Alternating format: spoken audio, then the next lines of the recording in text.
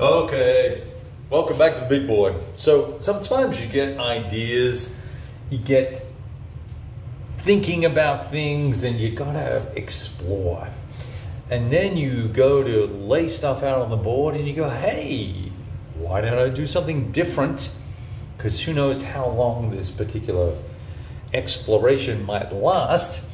And let's put it on the magnet board. And then you realize that you really need to put all the magnets together, and it becomes a project all of a sudden. And I mean a really long 3-4 day project. The reason why I set up Tunisia too is that I'm expecting and hoping that I will receive some other games in the near future. I want to keep the table space clear, but I'm curious about this game. And in the past, I played the older version, and I got kind of poo-pooey about it. I think I started the campaign from the very beginning, or maybe I started the Kasserine campaign, which is what this is, and got frustrated with the whole segment of the maps over here, where I felt like I was second guessing myself, because as a solo experience it wasn't very much fun, because everything's so close, and it's easy to do that second guessing thing. And when I set up over here with DAC or 10th Panzer and the DAC guys, I made a mistake and didn't realize that I could have set up one hex closer, which makes a huge difference, totally changes the game, right? So that's been bugging me. And then I played a couple of turns with another vlogger, and I was doing that as a learning exercise, and I didn't really get as much out of it as I hoped to, which was disappointing. And the game was over in 2 turns, which is really awesome. But in this scenario, the Kasserine scenario, the Americans go first. And if you're aggressive, you can just, let me just adjust the camera. And so one of the reasons why this is up here is so that I could take my time with this, goof around, and explore a little bit, and maybe reset as I needed to. But the magnet construction issues and some of the magnets breaking and all the rest of it probably wasn't well thought through. OCS is probably not a great title to do magnets with, because you're constantly swapping in and out the supply tokens and things like that, swapping T's, right? So bad choice by me. So overall, just really freaking bad idea to put this on the magnet wall. Wrong game. As an aggressive allied player, you can take the French Moroccan division, the red stripe. I don't know if you can see it here. And let me see if I can zoom in a little bit for you. I've got you on the big tripod, so we got to kind of take it in stages. So it's a little bit of a goof. So we've got this Moroccan division here. And first elements of 1st Armored, and there's some guys from 34th Infantry here, and you can, as I experienced firsthand, end up at the end of turn 2 being, as the allied player, right here in Sousse. You take Sousse, or Sousse, if depending on what freaking continent you're from, or some other variation on pronouncing that word. That's the last trace supply location. And if you are familiar with OCS, you know that it's all about trace supply for all of the units south of there, which includes all those guys over there on the right, waiting for Montgomery to arrive. Take that, all these guys are out of supply, basically.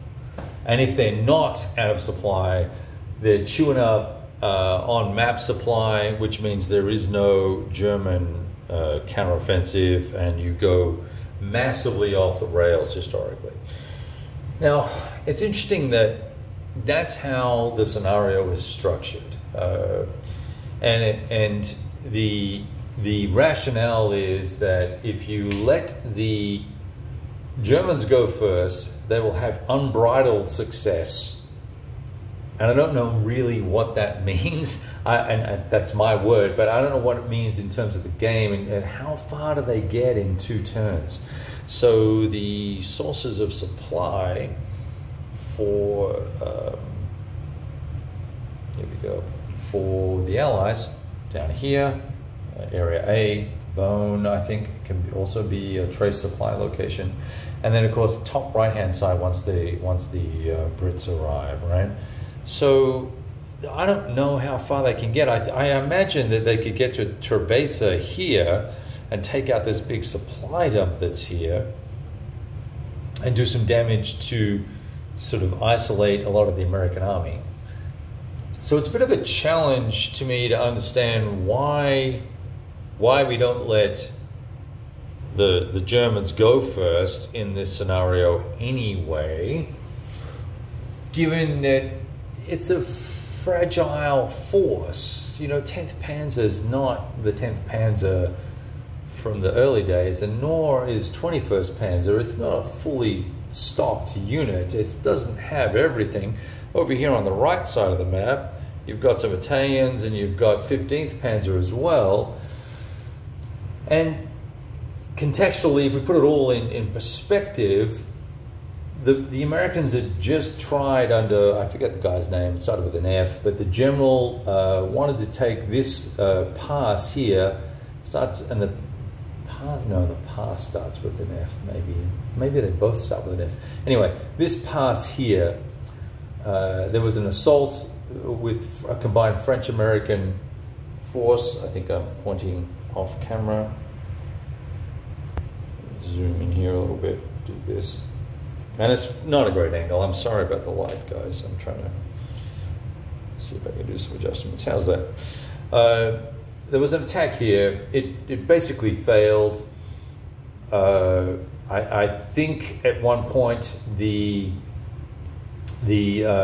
Americans started to dig in here, but then were kicked out.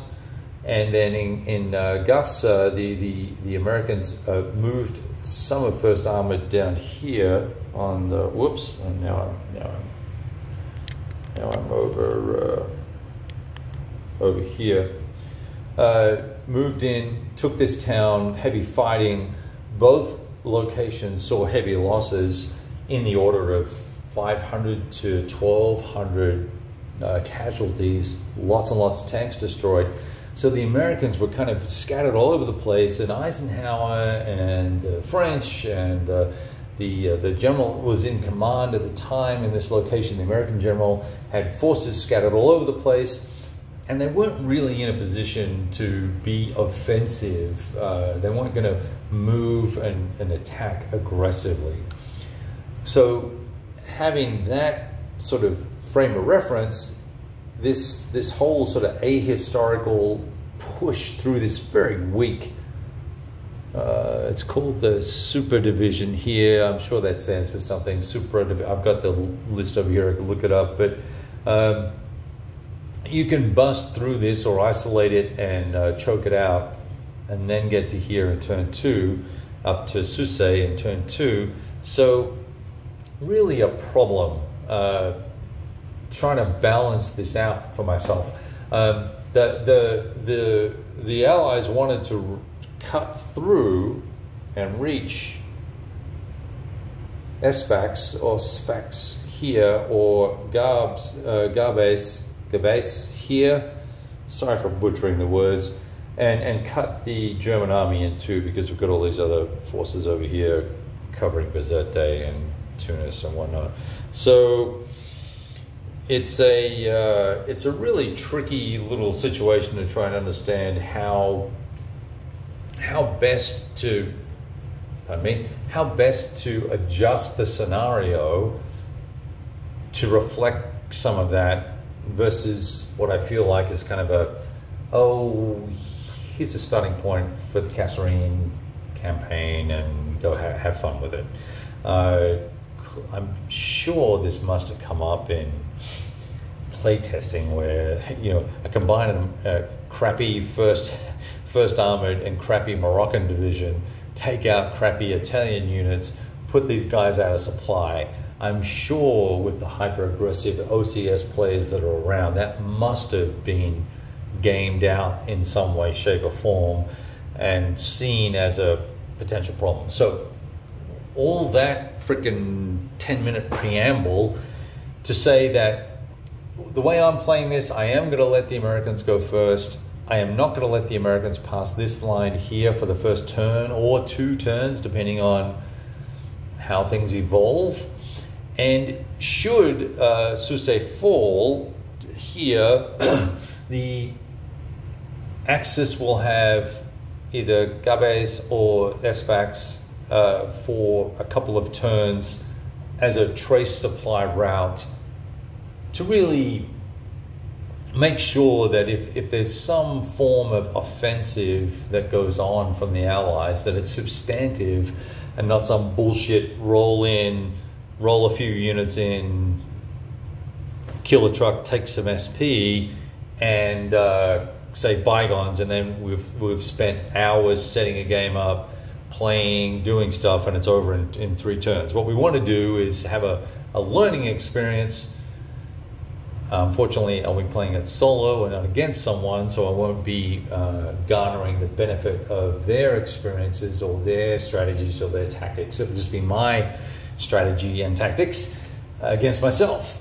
But that seems to be the only way that I get to really have any seasoned OCS gameplay at the moment. I haven't found an opponent that I can play with that is happy to make adjustments and offer advice and opinion on the choices in gameplay in a pseudo live environment. So it's a little I'm hoping to find someone to play with so I can learn more about how to optimize my play with this great game system. So what happened? I've moved the Allies up in this around this area here. Can you see that? Yeah. So right here, I've got 34th Infantry and 1st Armored. I spread them out a little bit. I tried to block this pass here as a slowdown. I put 2-1 from 1st Armored, but there's a tank battalion here, 34th Infantry Regiment, and there's I think there's a AT unit underneath there. 3-1 from 1st Armored is here, just sitting in some rough terrain. And another unit here. I pushed this light tank, which basically it's a bunch of crap that will sort of slow down 10th Panzer if they decide to come through and around, and do a end around on 1st Armored, which is pushed up with the Moroccans to let's have at it, right? Let's attempt to cut this force in half by all means, but let's not have the game end in 2 turns. So doing some of that there, pushing forces up through here. So where is 2nd Corps HQ is just here at the bottom of the frame. There are ranges and some 1st Armored units, as well as basically bits and bobs is what I would call it. There's some French police units and other bits and pieces. And so that's the movement phase of the first turn, Feb 15th. And we'll see what happens from here. Now I've got to decide, do I want to try and run some in this area here? Whoops, excuse me. I've got a little loose. I don't know if you can see or not, but there's a regiment of infantry or mechanized infantry from 10th Panzer, and underneath here, I don't know why I have that guy on top, but let's do that. I'll show you. I've got a Tiger unit here and a truck, which in actual fact, as a setup, is probably not ideal. It's on the road. That force is really pretty piss poor there. I might be missing a unit there. I might have to check that. Anyway, I've got this, that really looks skinny. Where is the rest of 10th Panzer? Oh, well, we'll check that in a sec. But do I want to drop some air on either of these two to DG them so that they're disorganized when they begin their activation, and that'll slow them down for their potential combats they may want to run, or their movement and all that sort of fun stuff. Similarly, but more difficult and probably less value is doing the same sort of thing over here as well. So, okay, that's kind of a quick update, feedback on the scenario and where we're at, and we'll kind of go at it from there, and we'll see what happens. I'm going to go now. I'm concerned that I haven't got all the 10th Panzer units, but maybe it's right. We'll check, and I'll be back to you in the next little bit. Cheers. Stay tuned.